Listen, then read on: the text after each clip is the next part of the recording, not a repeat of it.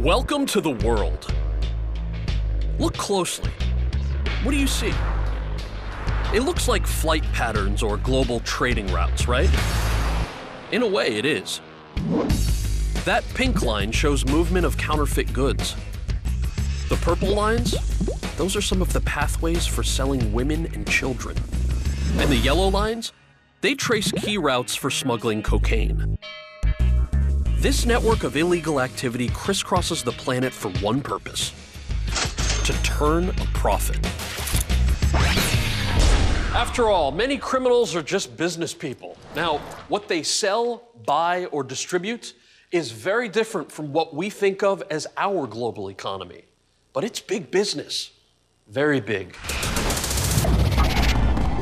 Imagine all the crime in the world under the banner of a single company.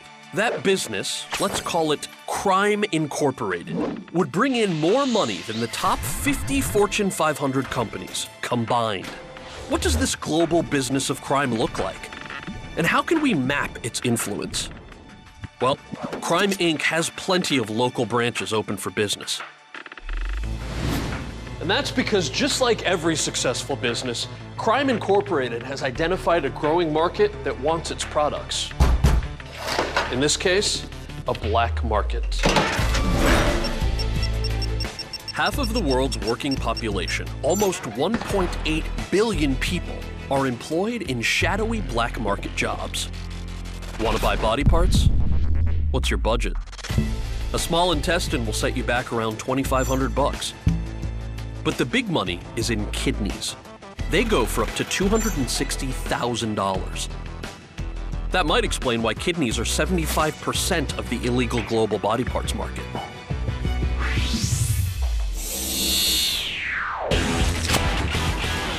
But nearly 1 out of every $2 spent on the black market goes to buying drugs. 빅데이터 마이닝, 매주 화요일 밤 10시 본방송 내셔널지오그래픽채널.